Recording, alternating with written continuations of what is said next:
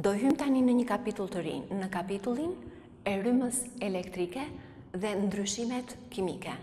Ç'lidhje ka midis këtyre të dyjave, pra rrymës elektrike dhe reaksioneve kimike. Një nga proceset më të rëndësishme edhe në jetën e përditshme është elektroliza. Elektroliza është proces i shndërrimit të rrymës elektrike në energji kimike të reaksioneve redoks që ndodhin në elektroda. Atëherë, ku zhvillohet elektroliza, ku zhvillohet ky proces? Një aparat i thjesht elektrolize është ndërtuar në figurë, ku ena ose vaska përfaqëson elektrolizerin dhe elektrolizeri, vaska, mbushet me elektrolit, ose në gjendje të shkrirë, ose në trecirë ujore. Pra, mbushet ose me elektrolit në gjendje të shkrirë, ose me trecirë ujore të elektrolitit. Po pse në këto dy gjendje? Sepse vetëm në këto dy gjendje, elektrolitët kanë aftësi të shpërbashkohen në jone pozitive dhe jone negative, të cilët bëhen mbartës ose përcjellës të ngarkesave elektrike. Në elektrolitin, në gjendje të shkrirë ose në formën e trecirës ujore, zhyten dy elektroda. Zakonisht, si elektroda, përdoren elektrodat inerte ose jo aktive prej grafiti ose karboni, të cilat nuk marrin pjesë në reaksionet që ndodhin gjatë elektrolizës. Të dy elektrodat lidhen me anë të përcjellësit me polet e një burimi rryme elektrike, për shembull me një bateri. Elektroda e lidhur me polin negativ të burimit të rrymës ngarkohet negativisht dhe shërben si katod, ndërsa elektroda e lidhur me polin pozitiv fiton ngarkesë pozitive dhe shërben si anod. Pra, tek aparati i elektrolizës dallojmë katodën negative dhe anodën pozitive. Duhet të kemi të qartë që përcjellësit metalik janë përcjellës elektronik të elektroneve, ndërsa vetë elektroliti në gjendje të shkrirë ose në formën e trecirës ujore janë përcjellës jonik. Atëherë, çfarë ndodh gjatë elektrolizës? Në ç'më mënyrë energjia elektrike shndërrohet në energji kimike të reaksioneve redoks?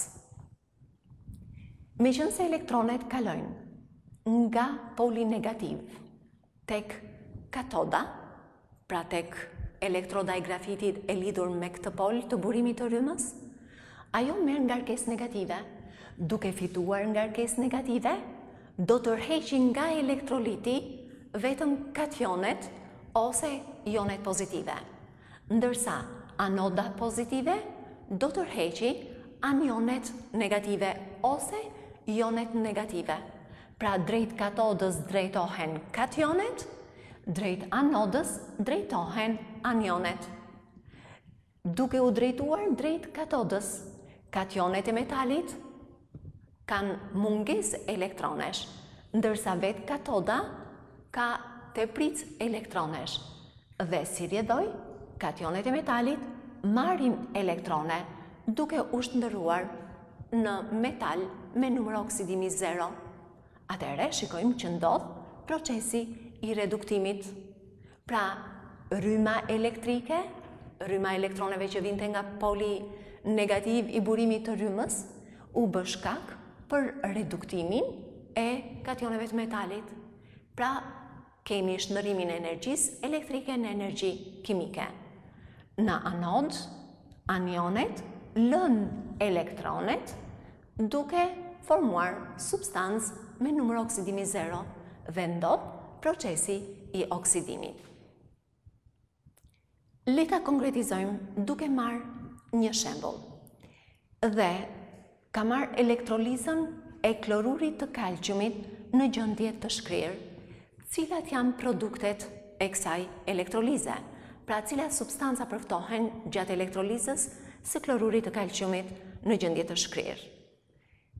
Kur kemi klorur kalciumi në gjendje të shkrirë, kemi vetëm pranin e joneve që vinë nga shpërbashkimi i elektrolitit. Pra prezent është vetëm elektroliti. Kloruri kalciumit i cili shpërbashkohet në një jon kalcium me 2 ngarkesa pozitive dhe 2 jone klorur me 1 ngarkesë negative. Drejt katodës negative do të drejtohen kationet dhe kationet e vetme që kemi janë kationet e kalciumit. Në anod do të drejtohen anionet klorur. Në katod ndodh procesi i reduktimit, procesi i marrjes së elektroneve, që kalciumi me numër oksidimi +2 ose me 2 ngarkesa pozitive të shndërrohet në kalcium me numër oksidimi 0, atëherë duhet të marri 2 elektrone dhe kemi reduktim. Katoda vishet me metalin e kalciumit. Ndërsa në anod drejtohen anionet e klorurit, ndodh procesi i oksidimit ose i dhënies së elektroneve dhe formohet gazi i klorit.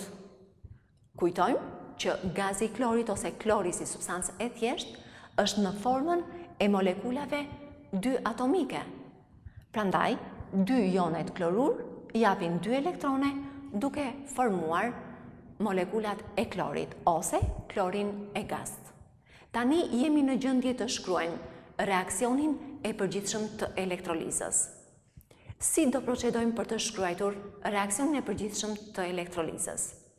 Para se të fillonte procesi i elektrolizës, ne kishim vetëm elektrolitin, klorurin e kalciumit. Në katod, gjatë zhvillimit të procesit e elektrolizës, u përftua kalcium, katoda u vesh me metalin e kalciumit, ndërsa në anod u përftua gazi i klorit. Shikojmë që numrin e elektroneve të marra me numrin e elektroneve të dhëna e kemi të barazuar. Kështu që edhe reaksioni i përgjithshëm është i barazuar. Kjo lloj elektrolize përdoret shumë për përftimin e metaleve shumë aktiv, që në natyrë gjenden vetëm në formën e përbërjeve kimike. Atëherë për t'i përftuar ato si substanca të thjeshta, mjafton të bëjmë elektrolizën në gjendje të shkrirë të përbërjeve të këtyre metaleve.